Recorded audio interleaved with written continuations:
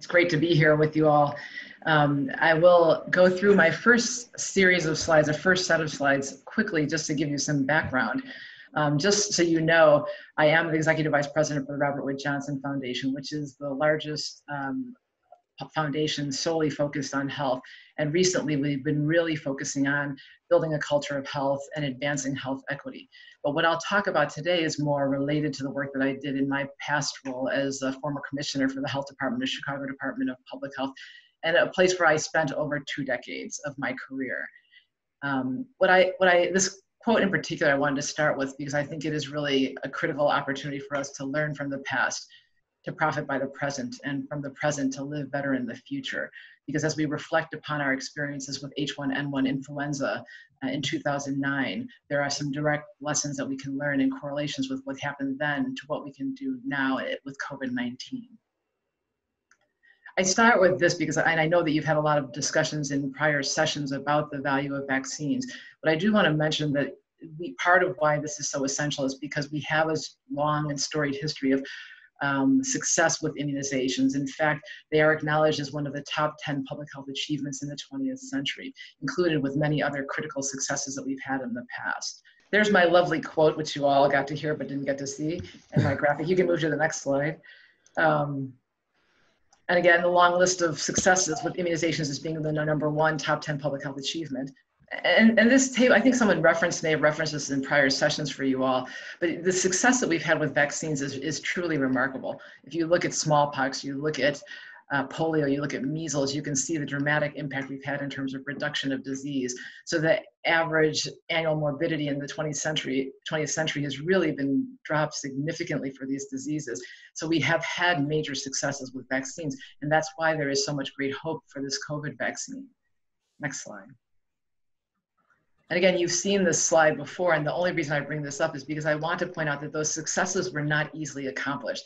The complexity of the immunization schedule is manifest by these schedules, over 17 vaccines that are recommended for during the lifetime to actually prevent these diseases. Next slide. So this is where I want to dig in a little bit more deeply. I think it's really important to understand that in order for us to have those 17 vaccines administered to people to actually ultimately prevent disease, it requires a very coordinated system. It's a federal, state, and local immunization system. And that strong system is really based on multiple components. It starts at the top with vaccine delivery, but it also relates to healthcare provider support, vaccine accountability and management, monitoring the effectiveness of vaccines, electronic systems to make sure that vaccines are administered appropriately, coverage levels that have been determined. Also understanding and addressing racial and ethnic disparities in immunization coverage levels, as well as disease. We've seen that play out with time and time with infectious disease outbreaks in terms of racial and ethnic disparities in who gets sick and also who's not getting vaccinated. And then also outbreak investigation and control by use of vaccines. So this system is a complex federal, state, and local immunization system that exists. Next slide.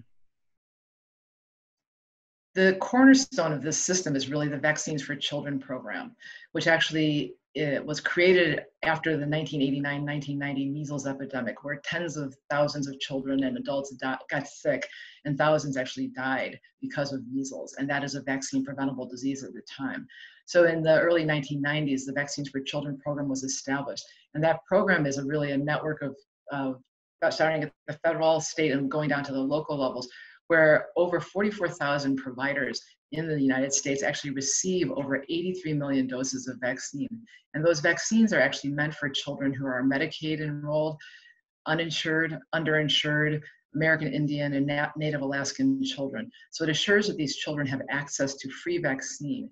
And they're not expected to pay for anything, and they're able to achieve the high coverage levels that we need to really prevent these serious diseases.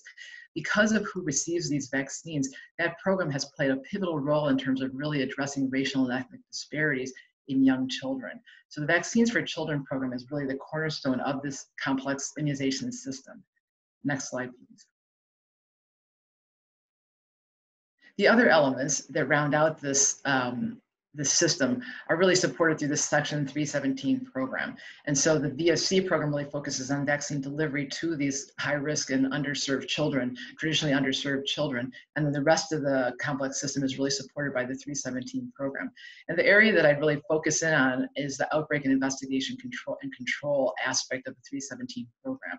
So in times like a pandemic, when outbreaks occur, this program really ramps up and is able to then generate support for the states and locals so they can actually get these emergency vaccines to the appropriate parties. Next slide, please. Oh, so that just shows the rounding out of the system. Next slide, please. So what I want to talk about now really is the experience that we had in Chicago through the H1N1 pandemic. This is something that's really stuck into my mind because of the time and effort that it took to really coordinate this effort. But for some of you, this might be new. So I'll go through some basic information about the outbreak itself. Next slide.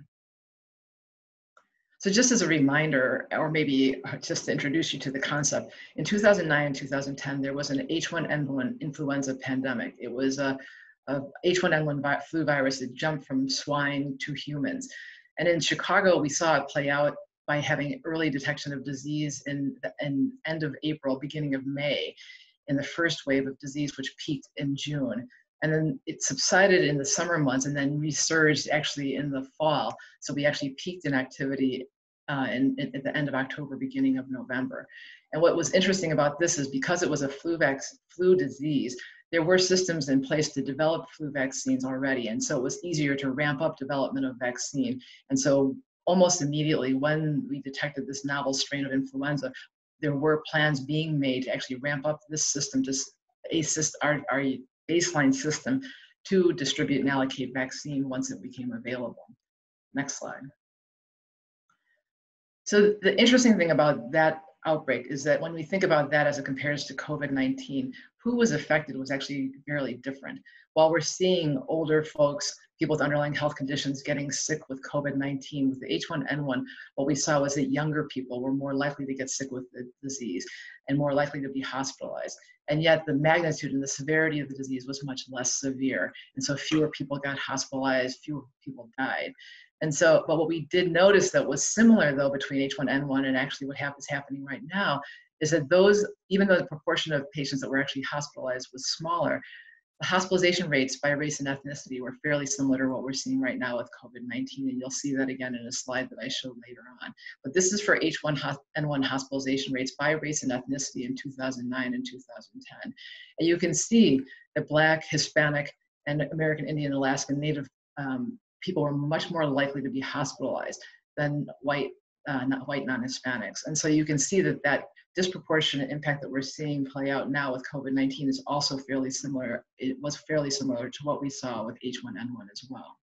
Next slide. So because of, as I described, we had this first wave of lower levels of disease, and because we already had flu vaccines and systems in place to develop that vaccine, there was rapid production of vaccine over the course of when the H1N1 was first detected and when we were actually ready to start vaccinating. So in order to ramp up a system though, to actually distribute the vaccine, the Centers for Disease Control and Prevention really played a critical role. And this federal coordination is really an essential component of a successful vaccine program. And I say that because if you think back to the systems that I described to you earlier, where there is a clear system for distribution and allocation of vaccine throughout the nation to all states, to territories, and to all urban areas as well.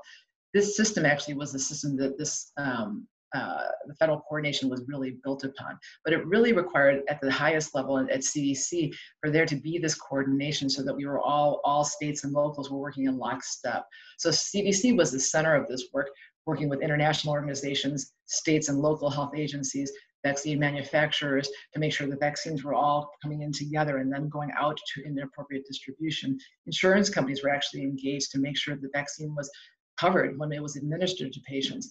Vaccine suppliers and manufacturers actually were coordinating things as well in terms of the supplies like syringes, alcohol swabs, Band-Aids, sharps containers, all those things were brought in and coordinated so they were distributed in an equitable fashion. And the federal agency coordination was essential as well. So CDC really played a critical role in this coordination of the vaccine distribution.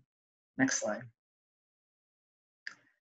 But this is where I sat in 2009 and 2010, was at the Chicago Department of Public Health. And so we were the recipient of a lot of great guidance and federal coordination from CDC, but it was our job really to work within our local jurisdiction to make sure that we could get the vaccine out to the appropriate people in a timely fashion. And so we really engaged with other state and county agencies within Illinois, workplaces, community and faith organizations, because it was really important to get critical messages out, schools, colleges, universities, healthcare providers, and local elected officials. So we played that central coordination role within the state, within the city of Chicago, and worked very closely with the state of Illinois as well.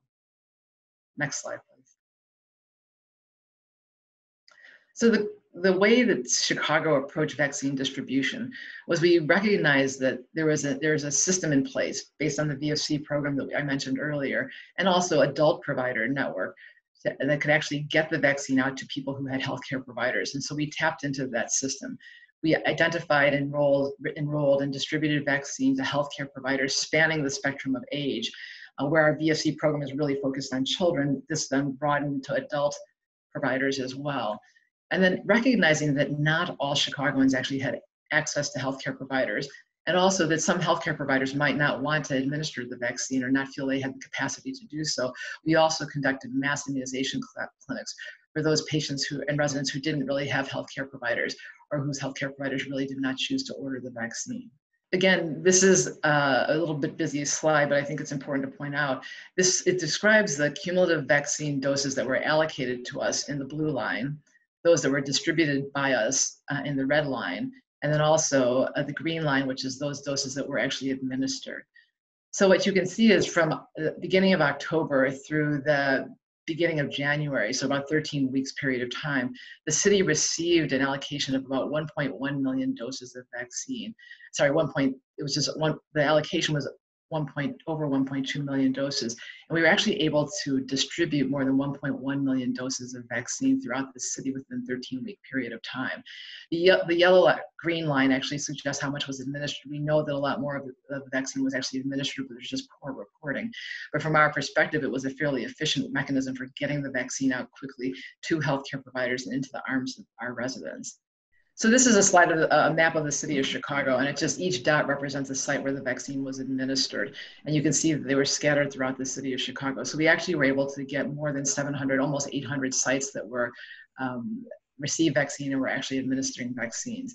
And we were able to reach into various pockets of the community, which was really important. Our mass vaccination clinics, which were meant for people who didn't necessarily have healthcare providers or whose providers didn't have the vaccine, it was interesting. We scattered them through the city of Chicago, mostly in communities that are underserved traditionally. And what we found was very interesting. Those sites that we had on the north side of the city of Chicago really had long lines winding throughout the clinics. And the clinics on our south and our west sides of Chicago, which are predominantly African American and Latino, actually had much poorer turnout. And so we could see that we really weren't reaching out and getting into those communities to get them to come out to the vaccine. And we weren't able to do it on our own. So we reached out to many community organizations, faith organizations, to get into those communities to try to help us to improve demand from those populations and actually get the vaccine to those who really need it. We were moderately successful in terms of getting them to help us drive demand, but it was not something that I feel like we were really successful with overall. But we did have the data to tell us that we needed to move forward in that way. So again, I just bring this up to remind us that we can take lessons learned from H1N1 to apply to the COVID-19. And so what I want to do is just pull up some slides related to COVID-19 and give you some recommendations for how I think things should proceed from a COVID perspective. Again, this is just a reminder of what we're experiencing with COVID hospitalizations by age group, and that it was different than H1N1, and the severity of disease is much more dramatic than it was in H1N1. And yet the approach from a vaccination perspective should be fairly similar, getting the vaccine out as quickly as possible to those who are at highest risk initially when supply is low, and then broadening as time goes on. Next slide. And then this slide really just summarizes the hospitalization rates by race and ethnicity for COVID. And as you can see, again, it's non-Hispanic American Indians, Hispanics, African Americans, much higher rates of hospitalization than non-Hispanic whites and Asians. And so you can see the risk again is higher.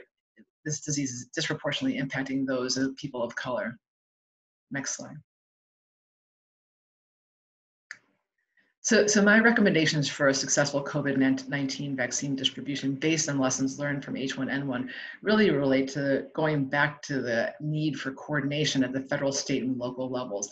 We have a strong infrastructure and system in place for immunizations, and that really needs to be tapped into because we were able to ramp up distribution of vaccine fairly quickly during H1N1. And building on that system will actually allow us to be equally successful. What I would say is that we've learned some lessons too in terms of the need to really acknowledge and address the disproportionate impact on communities of color. We saw it time and time again with public health emergencies, whether it's heat waves, whether it's measles epidemics, whether it's H1N1, or whether it's COVID-19, we see this disproportionate impact on communities of color and low-income communities.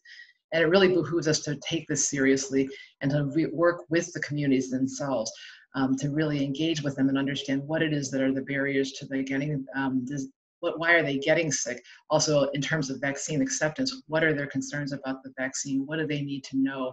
How do we help them to make sure that they get the vaccine so we don't just exacerbate this, the disproportionate impact that we're seeing with people in terms of getting disease? Next slide, please. What I wanted to conclude with the last two slides are really related to a focus on health equity, which really relates to getting the vaccine to everyone. So health equity really means that everyone has a fair and just opportunity to be as healthy as possible. And this requires removing obstacles to health such as poverty, discrimination, and their consequences, including powerlessness and lack of access to good jobs with fair pay, quality education, housing, safe environments, and healthcare. And I read that to you because I think it's the concept of health equity is not clear to all. But to me, what it really means is that we really need to make sure that those who need the vaccines, who need the services the most, really get them. And in order to do that, we really do need to engage with the community to understand what their needs are and how best to address, what the best solutions are so we can make sure that they are best protected. What I conclude with is really health equity principles that Robert Wood Johnson Foundation released at the end of May. While we've been talking about health equity a lot since this outbreak occurred because people are seeing how people of color are really being impacted by this disease, people don't really know how to operationalize it. What does it mean to address health equity? And so we gave 5 different principles for state and local leaders to really use to respond to the outbreak, reopen and recover. And they focus on things like disaggregation of data, because in order for us to respond appropriately, we really need to disaggregate the data and know who's affected. But the second key principle is really this concept of engagement with community and working with community so we understand what the problems are, what the challenges are, and what are the solutions that will help us to assure that they are able to be protected and they are less likely to become sick and seriously ill. Thank you so much, Doctor. My name is Hannah. I'm with Crosscut in Washington State. You mentioned that there were certain healthcare providers that did not order a vaccine during H1N1, and I'm wondering if there were reasons connecting all of them, the reasons that they didn't order the vaccine, and what we might learn from that now. Yeah, I mean, I think, you know, the groups of providers that we engage that we're not, or who we don't usually work with, which are adult healthcare providers, adult internal medicine physicians, OB-GYNs, wide variety, geriatricians, you know, many of them did. But there were some providers who felt like they didn't have the capacity. It means you have to have the appropriate refrigeration units, you have to have the appropriate supplies, you have to have staff who are willing to vaccinate. And so it was really more a matter of whether or not they really felt that they had the capacity to do it. We didn't get a strong sense that people were non-believers in the vaccine or hesitant about the vaccine. We did a lot of work with the healthcare providers to educate them about the value and the need for the vaccine. I didn't get the sense that it was that as much. It was just they didn't feel like they had the capacity to actually deliver the vaccine efficiently or effectively. Thank you. All right, great. So now we'll turn it over to Dr. Georges Benjamin. Dr. Benjamin, thank you very much. He's been a great speaker for us in the past, as has Dr. Morita and Dr. Gupta. We'll turn it over to Dr. Benjamin right now. Let me just say that Dr. Morita talked a bit about the importance of an infrastructure. And I just want to point out that that infrastructure occurs before the outbreak. You have to make sure you have a system in place that's adequate. The goal, obviously, of any basic infrastructure is to get control of the pandemic, to vaccinate those people you view as at risk, to ensure accountability. for public dollars because there's a lot of public money in here. Data collection is very, very important, and having the mechanism to communicate effectively to the public about vaccines is extremely important. Up right now, the nation needs to be concerned about not just the vaccine being made, but how do you get it? Who's going to buy it? How do you procure it? Transport and delivery around the country, storage, refrigeration. Turns out that, as I understand it, some of the vaccine candidates that we're looking at now for COVID-19 require deep refrigeration, 80 degrees below centigrade, those kinds of crazy deep refrigerations. Obviously, you don't have that in your house, and your doctor doesn't have that in their office. So those are some of the things we have to think about. Distribution. Initially, I anticipate the government will push the vaccine out, since they're talking about buying the first 100 million doses. That means they'll decide where that vaccine goes initially. It also means that your doctor and the usual system may not get it early in the distribution cycle before we get general distribution of the vaccine. Supply line management has been a big issue. It's been a challenge for us around testing, around personal protective equipment. The same thing is going to happen with this, because clearly this vaccine will require some special conditions. We don't know what they are right now, but making sure there's adequate access to syringes, vials, stoppers, even alcohol swabs, and gloves are going to be a challenge. Remember that we're going to be vaccinating everyone in the world. So that means, just like testing, there's going to be supply chain issues that we've got to work through early in the process. And then, of course, building trust. I know you've already had some discussions around vaccine hesitancy. I've argued that we need a massive national public health campaign that uses trusted messengers. When we did HIV/AIDS, when I was a health officer in Washington, D.C., we educated barbers, beauticians, faith leaders, Mrs. Jones in the corner, who was a community activist, so that we had, anywhere you went, you got hopefully a well-informed message. I love to think, as a physician, people like to do what I recommend that they do, but the truth of the matter is they get a lot of trusted messengers from a range of other people. The anti-vaccine community's already started giving disinformation in a variety of places. So we got to combat that, particularly now in the social media world. When I was a local health officer in Washington, D.C., we did not have social media. When I was a state health official in Maryland, we were just now getting the internet to be more involved. But right now, as you know, it's explosive. A lot of people get both their facts and misinformation from that, and we've got to address it as we go forward. Some of you may know this is an animated molecule that I just thought was cool, so I put it here, because why not? So we have a vaccine. Finally, we ultimately get a vaccine that we all believe is safe.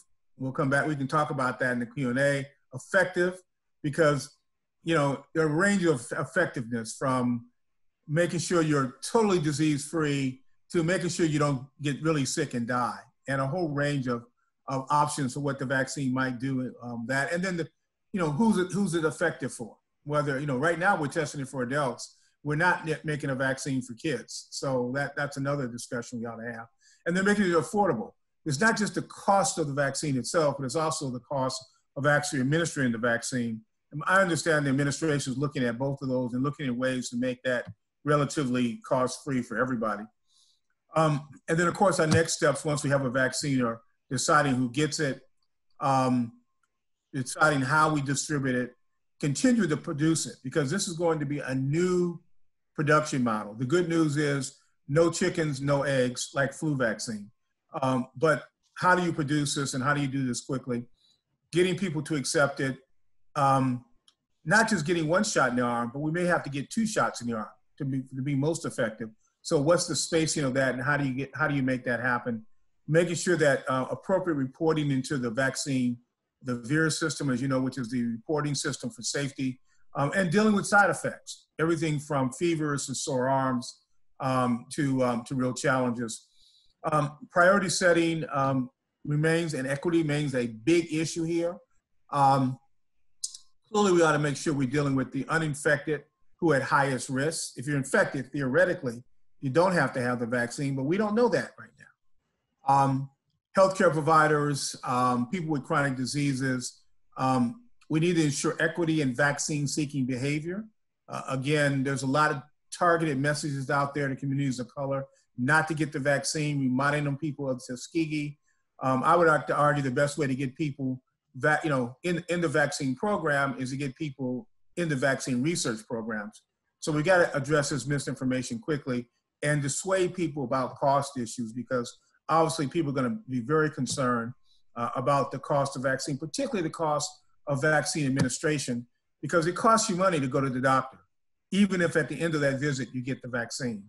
Quite commonly, there are things that happen along that line. In fact, just yesterday, I got a note from our insurance company that insures my employees at APHA, letting us know that they're no longer honoring the co-payment moratorium on vaccine. So that they're back to charging you if you have something else that you have to get cared for. You have to pay for that as part of that co-payment. We know that there are going to be some issues around black marketing of the vaccine. There are going to be vaccine shortages, because there always are. Production difficulties. After production, the product somehow gets spoiled. It goes somewhere, it gets too hot, the product is spoiled. So you lose, a couple million doses. And supply line disruptions, as we talked about earlier. Julie did a great job talking about all the components of the system. This is a much more detailed look from the CDC perspective, thinking that at least initially the federal government is going to be involved in this. So you've got BARDA, which is involved in putting money out for vaccine distribution. CDC is going to be intimately involved with thinking about how we distribute this. I would argue that we're going to try to put this through our existing vaccine systems to some degree. So we'll go to state, local health departments very early on. Retail clinics will be involved because they've got an enormous reach. Whether or not it gets right to the pharmacies and the doctor's offices early on remains to be seen. But again, as I mentioned, when there's a shortage of the vaccine, they want to make sure it gets to the right people. And by the way, we ought to also remind ourselves that there's a national security aspect to this too, because for many reasons, there may be a group of our troops that will need to be vaccinated as part of this process. So there's a lot of people that are going to have their hands in the priority set, not just the ACIP, CDC, but I'm sure the National Security Council will have a role in that as well. And then, of course, the whole issue of accepting this vaccine once we get it is going to be a big issue. You have to ask yourself, even now, right now, if the vaccine was ready today, do I want to be in line first to get it? That's the question we're all going to be asking. And then tracking and monitoring the vaccination, making sure that we have really good systems to know who got vaccinated, who didn't. This data system is going to be very, very important. And it's going to be important to get race, ethnicity, gender, probably occupation, all the logistical parts of where they got vaccinated. And right now, we cannot even do the basic data collection for the disease process. So we've got to make sure this system's in place before this vaccine is done. And then finally, what can go wrong? I like this picture because this is a picture of President Ford getting his shot during the great swine flu outbreak. I kind of encourage elected officials not to do this publicly, although it's designed to give public confidence. This was done one time we had a mass campaign that went wrong. So you ask yourself what can go wrong. This was a 76 swine flu outbreak where we had some deaths, several people got sick. We had a big, massive national campaign, several cases of Guillain-Barré syndrome because a lot or two of the vaccine got contaminated and people actually got sick from the vaccinations. It ultimately resulted in termination of the mass campaign. And some would argue that this is one of the reasons that the president lost the election. I don't know if that's true, but this campaign was a real mess. About 25% of the population did get vaccinated that year. The important thing is that the great pandemic did come. So big, massive campaign, lots of hoopla, outbreak didn't occur. So it's not relevant to today because we are in a big outbreak. But the point is, we have to think about what we do in these mass campaigns and be prepared for this. They were not prepared previously to manage the risk communication on this. We know that most side effects of vaccines are mild if they're properly tested, but we have to differentiate real adverse events and their causes. We need to have good situational awareness of what's happening, and we need to make sure that we have a sound risk communication plan. Because all you have to do is have 2 or 3 people get sick in proximity to the time that they got their vaccination. And then in this environment, we'll be off to the races trying to figure out whether or not it's related or not. With that, I'll stop. These are just some websites that you can go to. Obviously, like APHA and CDC and WHO, I still vigorously trust the CDC and WHO websites. There's an amazing amount of information there as you're doing stories.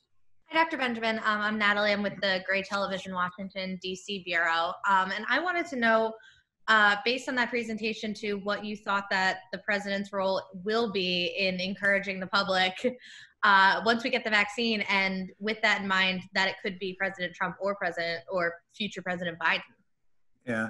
Well, I would hope that the president that is in office at the time provides a leadership role. And that leadership role is to encourage people to get the vaccination and tell them that the vaccine is here, here's why we think people need to get vaccinated, and then leave the science and the details to the experts. But I do believe that leaders should lay the groundwork, offer their prestige and bully pulpit to promote the idea, and then leave the details to the experts. Because, by the way, at some point, something will go wrong. It always does. And you'll need your experts to be able to explain to the public how we navigate that and what it means. Thank you. Andrew? Hi, Andrew Dunn from Business Insider. I was wondering on the distribution plan, you mentioned traditionally you use state health departments to kind of get a vaccine out. I'm wondering what we know today about Operation Warp Speed. They seem to be working with more the DoD side for the logistics and distribution. What do you know about that plan to date? And do you see that as a good thing? Is it a good idea to use the DoD for this? Or are there concerns you have in mind about, how this will all work out? Well, the DoD is pretty good at doing logistics and moving things from point A to point B. And the issue isn't whether or not they move things from point A to point B, but how they do that. So one of the things we need to be cautious of, as you know, during World War II, we had to build a whole new blood distribution system because the military did not have any idea how to move medical materials, particularly blood. So they had to build a blood distribution system that the military managed, but they had to learn how to do it. So if the military medical corps is involved and intimately involved in this, then I see good progress in that. If they try to have a bunch of people that move tanks do this, their logistical knowledge is important. But like I said, you're going to have to, my understanding is that this vaccine, at least today, requires pretty deep refrigeration. And so that's going to require some real technical expertise and the ability to test the vaccine, before it goes in and then test it to make sure it's potent when it comes out. So they're going to have to really build a system. But, and hopefully it's an all of government effort where all of government is involved in this and they figure out how to do this right. Does that help you? Yeah. Is the level of transparency you've seen so far, it's still early in the process, but has it been sufficient? Have you been pleased with it as far as what we know about OWS, or is it early days where you should give them some slack? The level of transparency for this administration has been terrible overall. I do think it's still early on. Let me just say that, because I've been asked privately some of my opinions. So I do know they're reaching out to people to try to figure this out. But I'm an ER doc, and I've been in a lot of emergencies. And I believe you build on the system that you have and that people know versus creating something entirely new. And I don't know if Julie agrees with that or not, but I believe you do that. So to the extent they do that, I think they'll be successful. Obviously, what we're hoping on is that both the current administration and any new administration after that's looking to run. So Biden's folks are thinking about this, because whoever has this probably in January or February, because that's when it's really going to hit, can hit the ground running. Thank you. Okay, we'll take two more questions as long as they're kind of quick, so we can move on to Dr. Gupta. But we have Lisa and then Kira. You can have a quick question, and then we'll move on. Yeah, thank you. Lisa Krieger with the San Jose Mercury News. When we look at, this gets to the issue of prioritization, distribution, assuming supplies will be limited, at least initially. Folks who are dying are the elderly and those with chronic medical conditions. Folks who are transmitting it seem to be younger and in social gatherings and all of that. But I'm thinking, if we're trying to curtail an infectious disease, who do we go to? Who should be first? So first of all, the first question is, how much vaccine do you have to do? So let's say, for example, we've got 25 million doses initially. Most likely they're going to do to try to protect those people who are at highest risk. And what I mean by that is probably healthcare workers. I would argue that probably the healthcare workers are probably at the highest risk, and that will include people in nursing homes, the staff in nursing homes. It may also include some of the non-medical staff in nursing homes. And so I don't have a good answer for you, but I would think that would be the first, at least if I had to do, and I was king of the world today, that's probably where I would start if I had 25 million doses. Seems like there are two different missions. One is to protect people from dying, and certainly people in the front lines, the healthcare workers. Yeah. If we actually want to interrupt transmission, it seems like a different population. Well, it is, and there may be some models. There may be some modeling that we can do to give us an idea of how best to do that. And I think that you can put together a mathematical model to do that. Chris, is it okay if I jump in? Yeah, real quick. Yeah. Yeah, so I think if we look back with H1N1 as our most recent experience with prioritization of vaccine, what they did is they looked at who was highest risk to get sick and also considered who are first responders, who are essential services, because we do need to maintain certain operations. And so I think that will be the same approach that's taken right now. There are groups that are working on this right now that include academicians, ethicists, a broad range of folks who are looking at the data to see who is most affected, most likely to be seriously ill, who are critical infrastructure. But they're also looking at they'll look at the vaccine efficacy.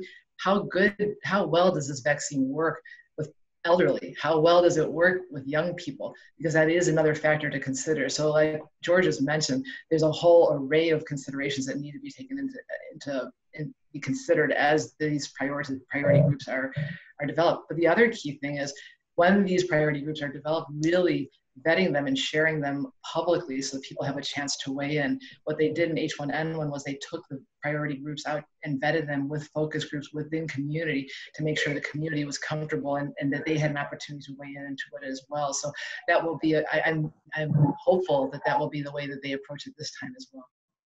Thank you. Okay, and Kira, one last question, then we'll move on to Dr. Gupta.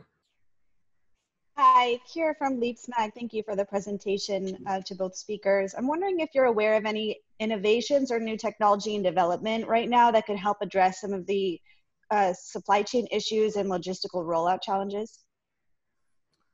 Yeah, I'm not aware of any interventions or innovations that are going on. I don't know if any of my other two colleagues are. Yeah, well, I know since we learned a lot through H1N1, and so the vaccine distribution system itself, the CDC modernized the vaccine distribution electronic system that was used, and so it's much, much better. And so it's linked actually to a lot of the immunization registries that are working in states and local jurisdictions. So not only is the vaccine distribution in that system, but also who's getting the vaccine, which providers are getting it, and then there's actually dose level accountability, so how many kids are actually getting the vaccine. So systems have really been improved since H1N1. There are definitely improvements and revisions that need to be made to the systems now. That's why there's an urgency in terms of getting funds to states and locals to actually improve the systems that they have in place, as well as CDC, so they can ramp up the systems, because there's great systems that are in place, but they've not been made for COVID-19 vaccine. They need to be more robust now, and now is the time to act before we actually have the vaccine. So I think that there has been improvements. There are more that need to be made, and the resources need to be given to the appropriate folks so they can make the changes. And you saw the switch from CDC to HHS for some health data. What I hope they don't do is screw this up and do that kind of change and try to build a new system, because as Julie pointed out, the existing system with more money and more emphasis can do this quite well. Okay. So good questions there. We'll have plenty of time for additional questions after Dr. Gupta. So we have Dr. Rahul Gupta, who, as I said before, is with the March of Dimes right now, but he also has experience on the state level as West Virginia's health commissioner before he went to the March of Dimes. So if you have questions on state level health administration, you can ask him those questions. Thank you, Chris, and thanks to the foundation as well as my colleagues, and thank you for listening. Just as a background, just to add that, yes, I have served as a state health commissioner as well as a local health commissioner, and what's interesting has been that it's been coming full circle, because in 1994, I launched the first pulse polio campaign in Delhi, which eventually led to the elimination of polio 20 years later in the country of 1.3 billion people. So it's been an interesting ride. I want to go back to this concept today is about past as prologue. Mark Twain famously said, the history doesn't repeat itself, but often rhymes. So I want to take us a little bit of things that we can learn from this. We went through some of this a while back, so we may not remember all that because we weren't there around. Also talk about the current progress in the US and around the globe, and then anticipated some of the challenges and a lot of good questions that were asked, but also how does that apply to the global, because it is going to have a mass impact. It's a pandemic. So it's not really March of Dimes' story, but it's a national story and a global story. It goes all the way back when Basil O'Connor was a colleague of FDR and FDR asked him to start the National Foundation for Infantile Paralysis. In fact, when this started to happen and we had a potential vaccine that was being funded through March of Dimes, the question became, how do we conduct those clinical trials? And actually, we hired Dr. Francis out of University of Michigan to design a study. It's the first largest trial at that time in US history of 1.8 million children, because that's where the high-risk population was. And then Dr. Francis thought about how do we model this? So we started to do something called double-blind placebo-controlled process. So if you think about any drug trial, any vaccine trial that today goes through approvals, it goes through this process that was literally formulated at the time. So we do have some opportunities for innovation if we were to think that way through COVID as well. So think about 100 years ago. A viral infections transmitted person to person around the world, community spread driven by asymptomatic carriers, social distancing and appropriate hand washing are considered vital. Border health nurses are on the street patrol, quarantining children if they're sick. It's the most dangerous for certain high-risk population, and serious cases require, special breathing apparatus. Think about ventilator stay. Fatal, we do not know the current long-term disabilities of COVID, potentially if there are any, but we did then about polio. And then there's a race to develop a vaccine. So the vaccine of this side might as well, if you see the similarities, they're quite chilling in nature.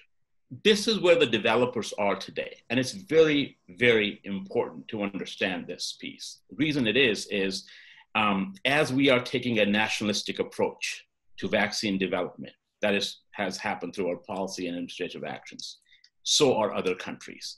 And the populations who want to get vaccinated will look at that. It will be, one of the challenges will be not only trying to get a particular type of vaccine into the arms of people, or mouths, that matter, but also how do you do cold chain and everything else that Dr. Benjamin has talked about, Dr. Morita has talked about, but also people are going to wonder if they're being given a foreign country manufactured vaccine. Is that really the vaccine I should take versus having a domestic? It is the times we live in, but there are right now 76 potential candidates in the United States, about 193 total across the globe. these are just some of the big, large companies that are being funded for most of the time. Remember, they're not funding themselves for most part, they're being funded. So here are various vaccines in the pipeline. And I'm sure that as you have discussed and seen some of these things over the week, you've seen that there are currently about 6 candidates in phase 3 trials, but majority of those are still in preclinical. The reason this is important is, as you probably heard, that some of the new technology, the new platforms like DNA, RNA, some of these are unique, first time happening in human populations. They have not happened. We borrowed a page from cancer therapy, and the traditional platform is one thing. These other platforms are going to be a lot of experimentation and trial. It is important to understand and recognize that because it will have consequences. But amongst those 6 candidates right now includes something called BCG, something we give in other parts of the world for tuberculosis. But we also have, obviously, the mRNA that you may have heard about, as well as inactivated coronavirus vaccines, which is more being developed on a traditional platform. So we had questions about the Operation Warp Speed. Yes, I mean, there's not a whole lot there, except to say that it aims to deliver. It's a national project that aims to deliver manufactured vaccine, whichever way that is developed into the arms of Americans. But we need to understand, here's the funding breakdown across the world. So United States is funding only about 1/3 of the total funding across the globe. It's also important to know that there's 10 governments that have committed about $6 billion. Recently, various countries from 200,000 to multiple millions have come together in a situation where the United States did not participate in to pledge money towards development of those vaccines. EU has a coronavirus global response force, which is very similar to Operation Warp Speed that is ongoing now. So it's some ways we're collaborating, but in some ways there's the rest of the world and there's us that are all racing to develop this vaccine, and it's important to recognize that. As we do, there are going to be some social and societal threats. So it's important to know that false information spread as opposed to even 10 years ago during the H1N1. It is a lot more difficult today to even have a normal expected side effect. And that's a challenge. We also know from experience from polio and other diseases that local conflicts, as well as religious and other cultural beliefs, have various impacts on the ability for populations to be vaccinated, as well as politics. We have seen diseases research, including measles, and I'll share some more data in a second about polio. We also know that there has been a lot of anti-vaccine efforts that have been going on for a long time. And these are also, so we may, as my colleagues have mentioned, a lot of the work for building trust, supply systems, begins not when a vaccine is ready, but before that. That time is now. And we're clearly not there. However, a lot of the anti-vaccine movement is moving forward, unfortunately. So I'm going to share with you this data.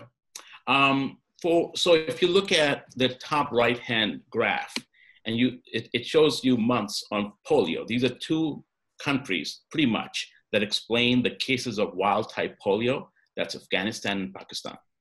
And you can see from March onwards, especially for Afghanistan, you can see the amount of cases that have been being detected, wild-type poliovirus. That's the under 2020 all the way at the end. So we certainly fear a resurgence of diseases across the globe, including polio. And in some cases, and in many cases, that this will be because of both conflict as well as uncertainty and the challenge that we're facing. So as we move forward, there will be, as I mentioned, societal threats, but there are also unintended consequences. One of those is we expect the most developed economies to go down to at least 7%. That will be a challenge. On top of that, we know that millions of job losses that are happening. We also know that people are losing health insurance as a consequence. And others, as Dr. Benjamin mentioned, are tamping down. It's important to keep our eye on that. We also know that people are facing housing hardships right now. A number of folks are slated to not be able to pay their rent, and that's been an issue. These are all consequences that we cannot ignore as part of the ability to affect. And then disease outbreaks. There's no doubt that we have data now that demonstrates that not only our families have been on the path to have fewer and fewer vaccinations for children, but during this crisis, social distancing, virtual care, the amount of vaccinations have been plummeting. And so there's no doubt that there will be a resurgence of other diseases. That's important because if you think about the platforms, if we use the traditional platforms, this will potentially replace the manufacture of other immunizations, other vaccines that we need. So it's the same platform. If we create new platforms, it'll be difficult to get enough of supply along with safety issues. So it's a challenge. There's no good answer about this, but it does have the potential to impact the existing amount of vaccine supply should we be able to get enough vaccines that we need to get into people, not just for COVID, for others as well.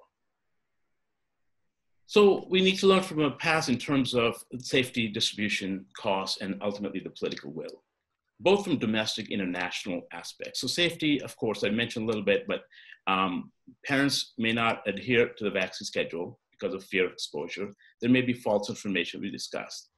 From an international standpoint, health stability, as has been mentioned before, becomes a huge issue internationally.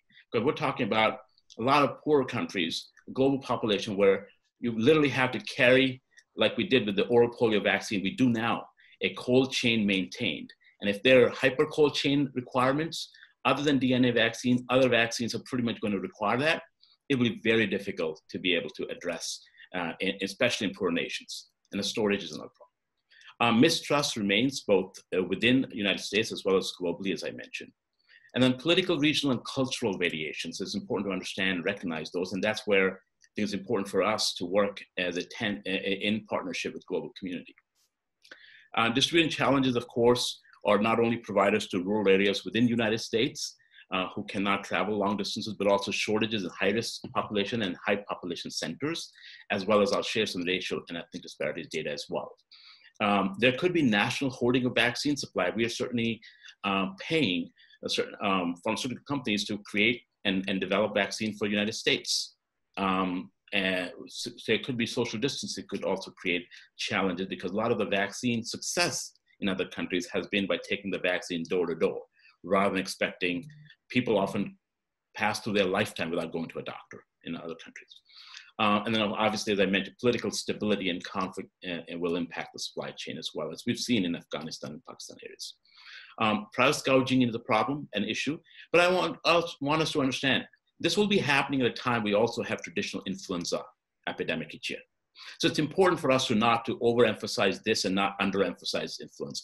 So it's going to be very important that people are able to afford both the flu vaccine and the COVID vaccine. And that's an important piece because what we don't want is death does not care whether you die from flu or you die from complicated COVID. So it's important to note that in terms of insurance coverage as well as outbreaks of influenza. So in successful challenges that we anticipate challenging in launching a successful worldwide vaccination campaign, we need to not go too far than, literally a few years ago at the Qatar incident. I don't know if you've seen or read about it, but when polio vaccine was launched in Qatar, laboratories in Berkeley, California, had this huge issue with, they did everything right, yet there were 250 cases of polio and there were cases of paralysis. And what we found out was the protein coagulation was happening too much. So they were immediately able to do some really important, put another filter in the process and improve regulation. So here's an example where we took a step back because of the safety concern and actually we improved the vaccine. Do we think we can do that today? And that's what we need to be planning for. As my colleagues have said, it's not a question of if complication will happen. Complication will happen. Adverse events will happen. The question is, we need to have a system and a structure in place with the trust in experts. And that's where the trust comes in. So they can actually address in real time the challenges that's come forward in a vaccination campaign. So this shows you the most current in Science Magazine where Americans are today. So overall, about 50% of Americans only will take a vaccine as today. What's important is only a quarter of Black Americans are willing to accept the vaccine, and about a third of Hispanic Americans. Why is that so important? It's important because because as Dr. Morita shared, of the people who are dying as a consequence of COVID. If that's the same population that is the most hesitant because the trust in government and others isn't there, and there are other number of other factors as well, that's going to be a very important factor, because that will not do anything but to increase the equity gap. So here are the total number of, this is about deaths. We shared the data on hospitalization. So if you can see clearly, African Americans are dying at 2.5 times the rate of white population. And it's important to take that equity lens because of these statistics. We've seen the same thing in vaccination, for example, in pregnancy. Currently for flu, only about half of pregnant women actually get vaccinated for flu. Something that we know very clearly, we have evidence, it's plenty available most seasons, yet only half. We also know that there's a tremendous racial and ethnic disparity in that too. So the point is that we're even not doing a good job of something that we should be doing routinely with something simple as a flu vaccine. So a syndemic is basically a number of pandemics that are happening, or epidemics that are happening together. What is happening that we often do not recognize is we have not just a global COVID pandemic, but we have other issues that are going on. So we're facing a suicide epidemic. We have significant amount of data coming in now to show that there are increases in opioid-related overdose deaths. There was a record-breaking year in 2019. We expect 2020 to be no less. We also know that there are risks in increasing both the gender inequalities in other countries. I've talked to my colleagues in Kenya, for example, and they're telling us that they're actually having a lot more sex trade now as a result of lockdowns and economic instability that is happening. So it's giving rise to a lot more violence and a lot more, and that's their fear of that there is that we will see HIV outbreaks and STD outbreaks as a result of this. And then obviously domestic violence. So there are all of these things that are going on together and collectively that we cannot ignore. And then finally, there's a study out there that shows that we have a declining birth rate in this country, fertility, over a number of years, and that may actually get worse. So it's my final slide. The issue then becomes is what can we do, and what we need to be careful about when we think about a global public vaccination campaign. And I think there are some things that we need to consider factors as, and they can be recommendations. The first one is safety. So we're having new vaccine platforms. We may have inadequate preclinical data. Talked about that how we have at least a phase 3 clinical trials happening. We have lack of detailed information on protective correlates of immunity, because some of these vaccines may actually not only interrupt immune system, but actually be hypo. So we should consider having a global vaccine adverse, very much a US VAERS kind of equivalent, but making sure that we are getting those numbers in place so we can in real time adjust accordingly when the campaign is ongoing. It's very important to define effectiveness and co-administration for vaccines like flu. So which population benefits and how much? I love the conversation we were having, because you look at a vaccine, Dr. Morita mentioned, there's also vaccine characteristics, not just human characteristics. So is it going to be able to have an impact of herd immunity between 67 and 70%? Or is it going to be effective in most highest risk populations? Or is it both? We look at flu vaccine each year that way. Because if it is just going to reduce the severity of illness, those people are high risk people, are elderly, obese, and others. While they may not be able to mount such a great response. So that becomes another factor. So those are the kind of things that are important to think about. Special populations. We still are not including pregnant and lactating women in clinical trials for vaccine and therapeutics.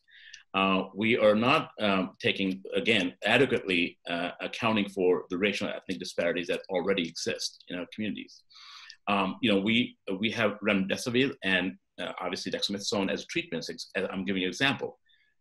It's being given out to pregnant women in those when it's appropriate to do so, yet they're not part of clinical trial. So it's very important to consider that population, because 6 million women about in this country become pregnant and 4 million deliveries happen each year. Access is important because, especially in poorer countries, we need to think about tiered pricing strategy, local vaccine development potentially, because there may be those issues of nationalism. Not that we want to see that, but that's unfortunately where we're heading in so many ways. And finally, the supply and ethics and public trust. I know we've talked about this a lot, but our charge is not just to vaccinate 300 million people. It's to vaccinate 7.7 billion people at risk, because no longer the world is a flat place now. And developing that public trust in vaccination should precede the development of the vaccine. And that's probably the most important piece in terms of we've got to make sure that people are ready for the vaccine in the United States and across the globe. With that, I'll stop here and happy to participate. Okay, thank you for all three speakers. Those were great presentations. Well, the question hand raises are coming in, and then we're going to start here with Juliet. Hi, I'm Juliet Beverly from brainfacts.org in Washington, D.C. Thank you for your presentations. My first question is for Dr. Gupta, and just to get your perspective on which vaccines in supply or in development are most at risk given the shift toward COVID vaccine development. And two, for Doctors Morita and Benjamin, knowing that communities of color are most affected by COVID-19, what sciences or data are really being tapped to make sure that messaging about getting on board with taking vaccine when it's ready will be most effective for these communities? Thank you, Juliet. It's when we look at the vaccines, one way to go about is having the classic platform, which basically focus on the protein subunit or a virus-like particle. Those examples would be the seasonal flu vaccine, the HPV vaccine, the MMR vaccine that has live attenuated. Those would be the ones that you would eventually, if you decide to choose that platform, then those will be interrupted potentially because it's still the same. You think about a supply chain, it's the same platform. Now, if there are new platforms developed, as is being done for a number of those, including the mRNA vaccine, then it will obviously, the challenges will be not just the vaccine supply volume, but also potentially how do you give that in the terms of supplies that are adjacent to the vaccine that are needed, as Dr. Benjamin mentioned. Thank you. Sure, I can add that. I know that the administration has given a grant to the Morehouse School of Medicine to lead a national campaign to engage communities of color, both for testing, treatment, and to think about how to engage in the vaccine. There's a lot of science out there as to how to reach the communities of color, and it starts with making sure that they have spokespeople that look like them, people that have the experiences that they have. Having African-American physicians, nurses, PAs, but also, as I mentioned, talking to faith leaders, talking to influencers, maybe getting people in the musical industry and those who have social media platforms to get the right messages out. And it's going to require a coordinated effort. It's going to require a lot of effort because these communities come with enormous distrust to start with.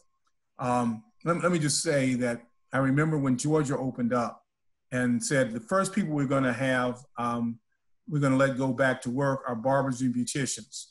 That got interpreted by the Black community as you want us as guinea pigs to see if it's okay to go outside. The message should have been these are small offices and they have a lower risk, but that wasn't the message that was delivered because it wasn't delivered in a culturally competent way. And so, the debate right now is who should get the vaccine first. And many people say, well, it should be communities of color because they're at high risk. And the communities of color are saying, no. You want to give us that vaccine because you want to experiment on us. You want to see if it's safe. So there's a lot of really good risk communication that has to happen and explaining to why at-risk populations ought to get it first. And I would argue you don't say we want all people of color to get it first because they're at higher risk. The way you say is we want all high-risk people to get it first, which of course will get a large number of communities of color. But they have to think that through. And I know there's a lot of debate, and Julie pointed out there's ethicists thinking this through, et cetera. But they really also need to have the really good risk communicators in that room too, because at the end of the day, however they decide to prioritize, they got to sell this. I can add to that as well. Thanks, Georges. I think that was a great description of what the status is right now. I also feel like I feel like a broken record because I keep going back to the need to tap into the existing immunization infrastructure, because the public health network that we have, which has state and local health departments scattered throughout the nation, many of the health departments recently have been focusing more on this equity piece. What that means is really engagement with community in terms of planning as well as implementation of public health initiatives. And so if you look at Chicago, there's a great example of work that was built on public health work. The city of Chicago developed a racial equity rapid response, which really involves using data, looking at data, who's most affected by COVID, who's in terms of death or disease or hospitalization, and then also engaging with the communities to actually help them develop the solutions and the problems. How do we reach out to the community? What messages are resonating? What are the barriers? Who are the messengers that should be conveying the information? Because I think there is some value in there being local effort, because you know the communities and you can get the trusted voices within the communities to actually disseminate the messaging. So I'm a firm believer in tapping into the existing system, because number one, there are systems that are already in place. There are also relationships that are in place, and systems and networks that have been established in recent years to really address this racial equity, health equity issue, so that we can actually understand the problems and get the information that's necessary to the right people, so they can then help spread the message as well. Because it is what the message is, but it's also who the messenger is. It's really critical. Okay, so we'll go to Umair right now, and I just want to give everybody a heads up on time. We got about 10 people with their hands up right now. So in general, if you're able to kind of target your questions to one as opposed to whoever on the panel, and hopefully then we can get through to everybody's questions. But Umair has the floor right now. Hey, Umair Irfan at Vox. For Dr. Gupta, you talked just at the end a little bit about the new vaccine platforms, the mRNA and the adenovirus. Just to clarify, do those platforms now have to face a higher standard for safety because they're new?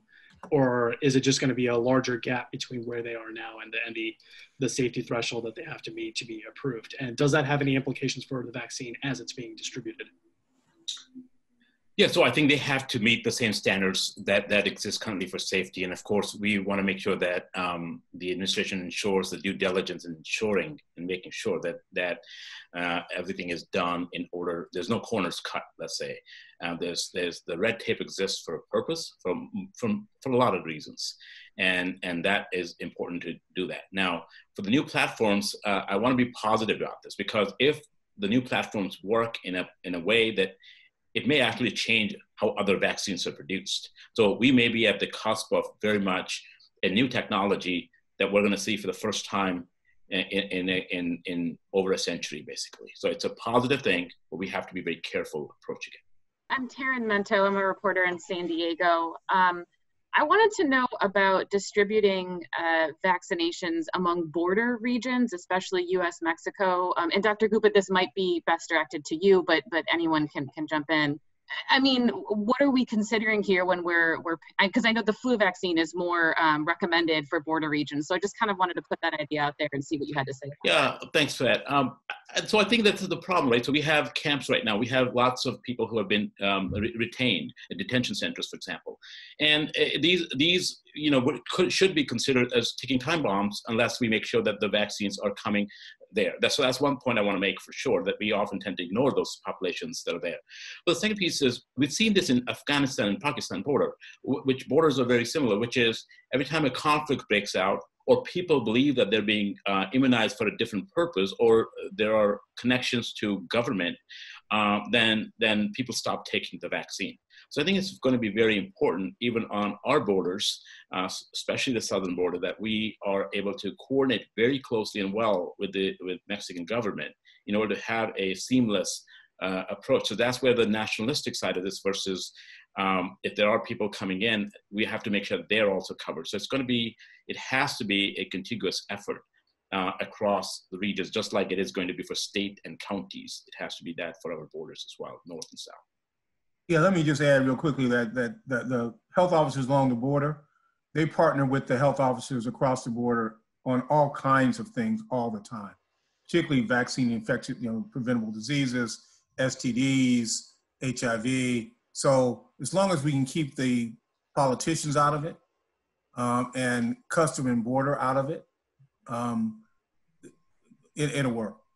And I guess that's just kind of, it always seems like any other efforts are always coordinated between our city's mayor and Tijuana's mayor. Is it usually that collaboration usually going to happen at that very hyper-local level? We hope so. It has to be in order to be successful. Agree with that. Yeah. Okay, so Adriana.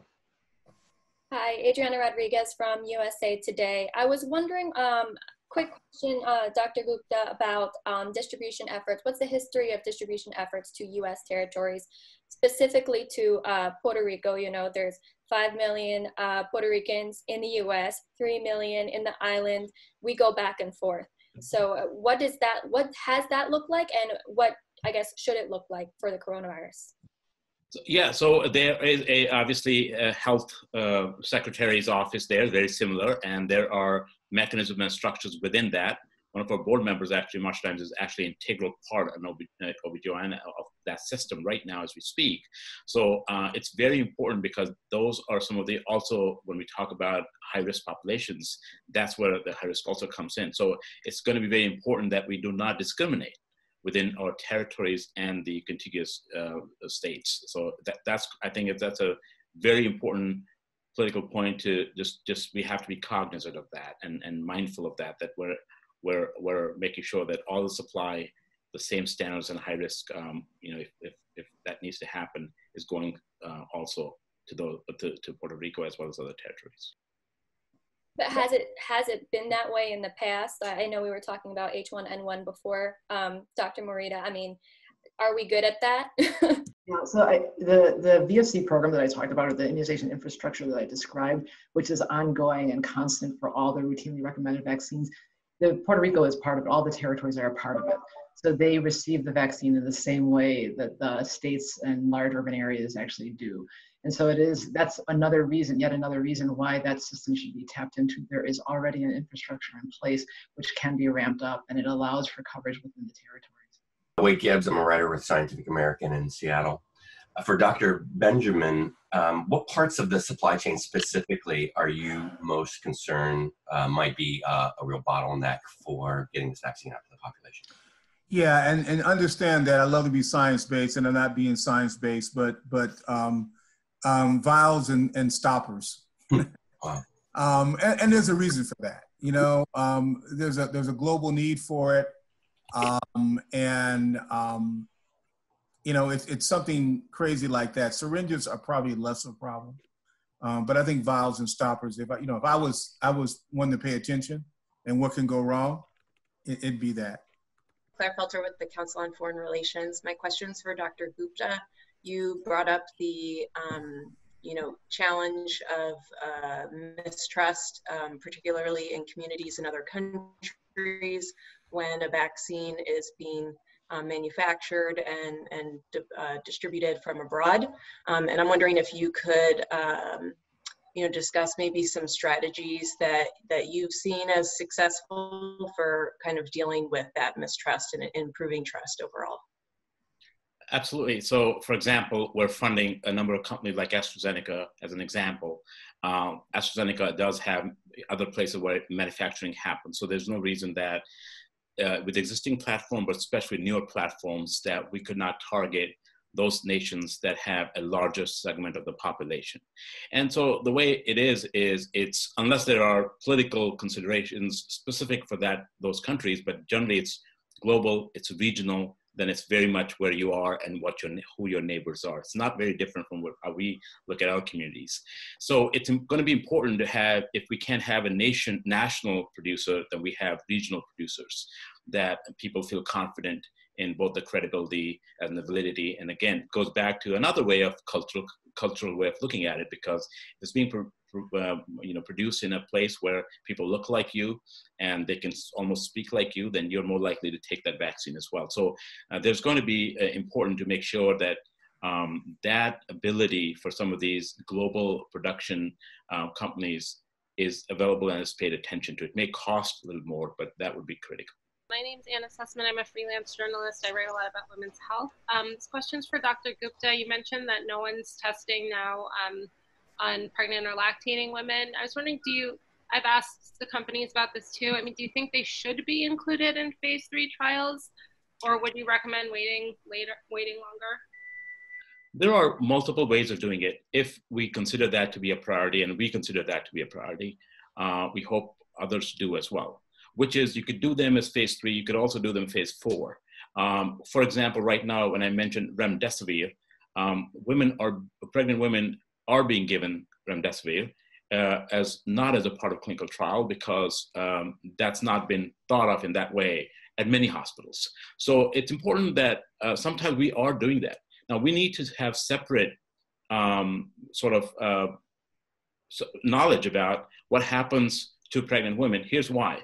Because if pregnant women are excluded, then we have to have a special campaign to ensure that women of reproductive age are able to get the vaccine, just like we do for MMR and other live vaccines.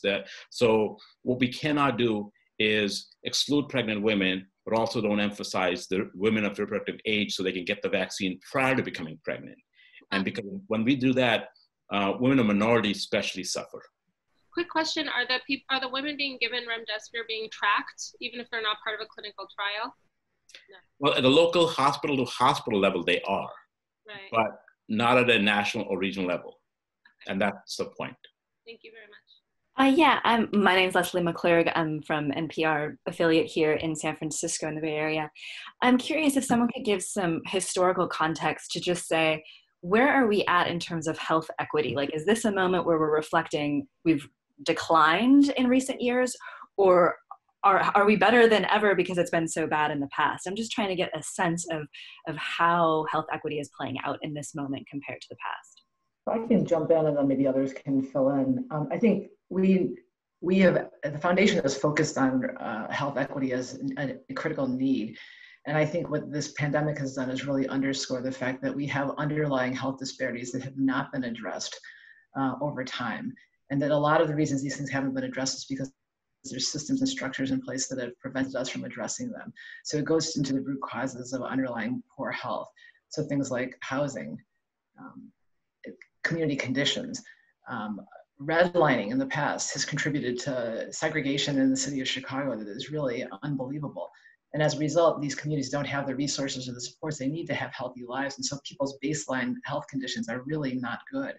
And so when something like the pandemic or COVID comes along, who gets most seriously affected? These folks have poor health at baseline. These people, people of color and people living in low income communities don't have the ability to adhere to the public health interventions that are recommended. How many can work at home? How many can do the social distancing that's required? And so it's not, I'd say that there has been progress made in terms of addressing some disparities. You look at immunization coverage levels in children, and health, racial and ethnic disparities have been eliminated.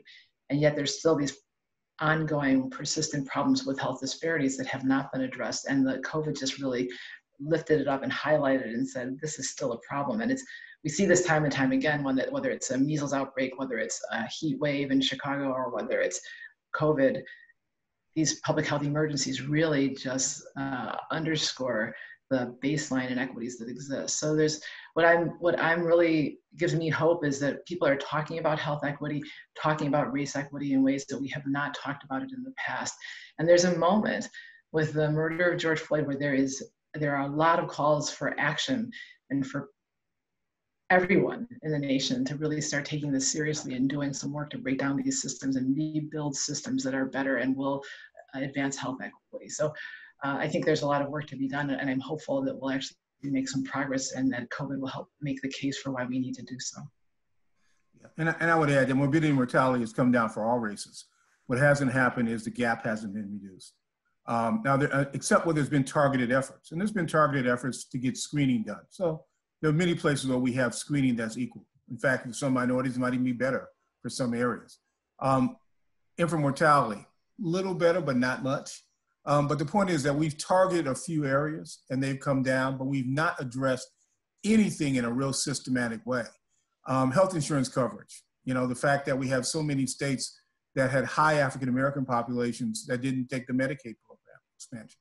And we see huge disparities between those states that expanded Medicaid and not for all populations, but in particular for communities of color. So we've not done the systematic things that Julie pointed out that are the fundamental things that are racially based that result in health inequities. And until we do that, they're still gonna persist. And I just want to make a point that it was 2003 when the former Institute of Medicine came out and said, the report called Unequal Treatments, identified racism and issue in health. We, in 2009, we found out that there's 45,000 Americans that are dying because of lack of health insurance. We still do not have any documentation of objective criteria figuring out. So we have not made this also a priority of assessing the actual objective assessment of the health inequities in terms of life loss. That's one. Second piece is, it makes common sense. For example, if a Black women are 3 to 4 times more likely to die in childbirth than white women, well, guess where you're going to get most of your gains? Well, eliminating the disparity. So in a lot of places, in a lot of areas, eliminating disparity makes not only moral and ethical sense, but it also makes financial and economic sense to do so as well. So it's the right thing, but it's also the economically viable and sustainable thing to do for our country. Hi, this is Jillian Moni from Healthline News and the breaking news editor out here. I just had a question about, you mentioned instances in the past where vaccines ended up causing problems, the swine flu in the 70s and the polio vaccine. What did health officials learn in terms of interacting with the public after complications occur? And what can we learn from those instances now? I mean, we had the measles cases last year from people not vaccinating. When this, I think all three of you mentioned that a complication is likely to occur at some point. How can both public health officials kind of acknowledge that and talk about risk? How can reporters do the same thing? Thank you. I can start and then maybe others can jump in as well. I think a good example, so a lot has been learned because of adverse events that have occurred post-vaccination. Because of the experiences we've had in the past, there is, Dr. Gupta mentioned the vaccine adverse event reporting system. There are several systems in place to monitor adverse events that occur after vaccines are actually licensed and recommended. Because there's a lot of discussion about the phase 1, phase 2, phase 3 clinical trials, and these are done in increasing size population. So ultimately, the phase 3 trials will have thousands of people that are enrolled. But when a vaccine is actually administered on the scale of millions, which this vaccine and all routinely recommended vaccines are, there will be adverse events. There may be adverse events that occur that couldn't have been picked up because 1,000 people who get vaccinated will not be able, you just won't see that. And so as a result of that, there's been effort made to really communicate that potential to the public. The number one, that there are really great criteria, strict science that's used to evaluate the safety and efficacy of vaccines before a vaccine is licensed. But we recognize that sometimes when it is administered to millions of people, like the rotavirus vaccine, there will be rare events that occur that weren't anticipated. And then that vaccine was pulled off the market.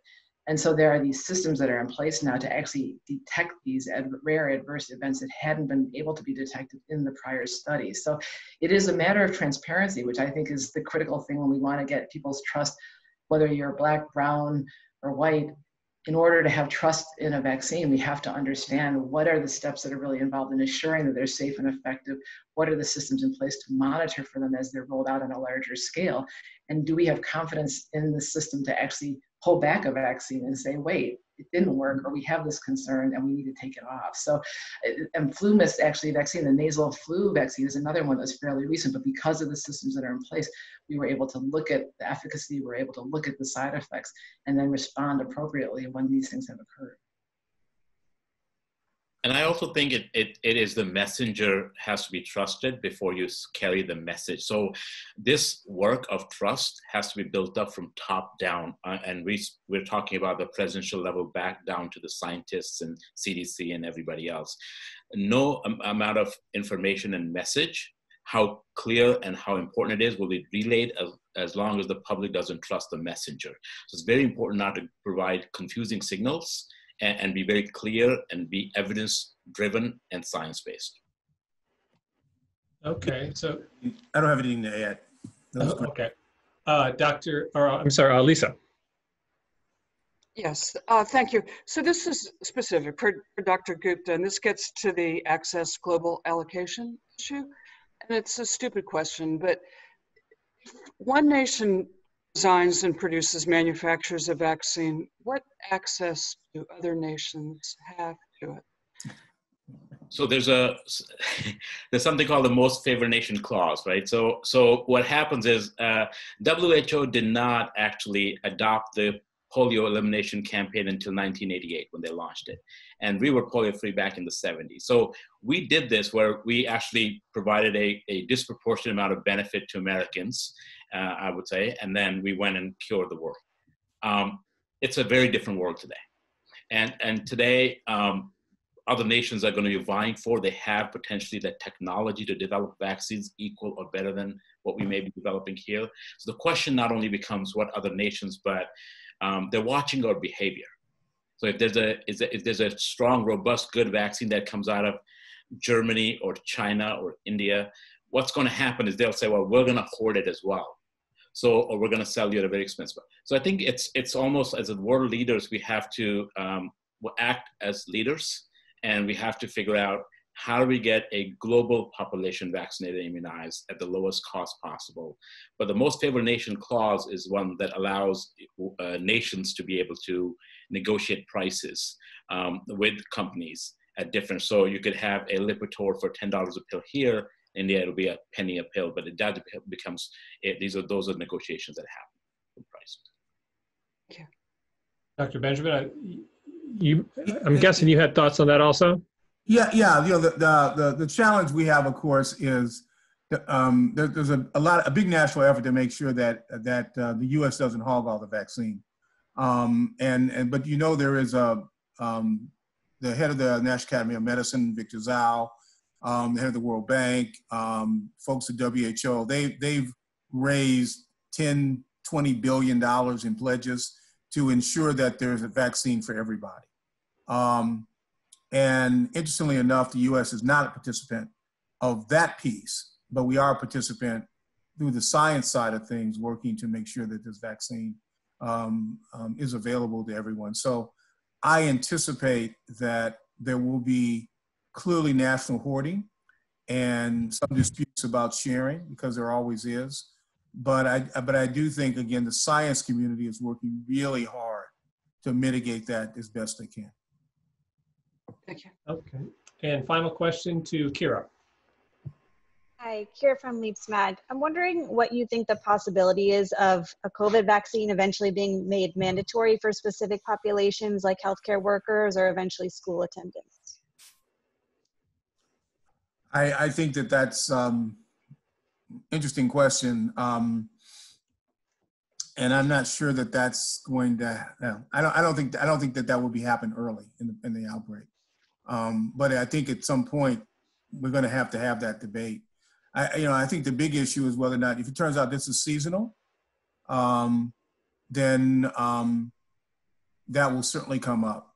If it turns out it's a one-off, meaning you have to get 2 shots, and then the disease doesn't come back, it's not a seasonal disease, I think that's less likely to be a point of discussion, because at some point we'll have herd immunity and then it won't be an issue anymore. And let's remember the legal authority lies in the local and state levels to do any of that. Just want to make sure. I think that's right. I think the school vaccine requirements for children have been highly, highly effective, as have flu vaccine requirements for healthcare workers. But there was a lot of effort done to get people vaccinated through voluntary measures first. And so I think I would not anticipate there being a mandatory requirements for vaccination for this vaccine, for sure, for this round, for sure. And if I could ask just one question, Dr. Gupta, you touched on this a bit, but the notion of all the vaccinations that should be happening this year that aren't happening. 2 questions, and I guess any of the 3 of you can address that. Should parents still be taking their kids in for those vaccinations right now? Are there alternative ways they can get those? And assuming that most of these or many of these won't be done this year, what kind of damage will we see in this in the out years? So I'll go for that. I mean, there are definitely accelerated vaccine schedules that exist for other vaccines that can happen.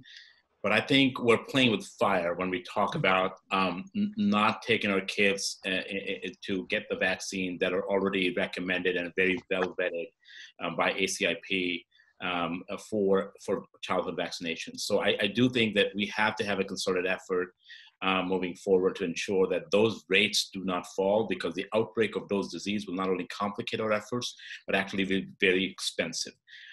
So that's important from that perspective. Yeah, look, we're all worried about kids going back to school. They don't go back to school if they don't have their shots. And I can guarantee you that, because we will have a measles outbreak, and measles is a whole lot more infectious than COVID.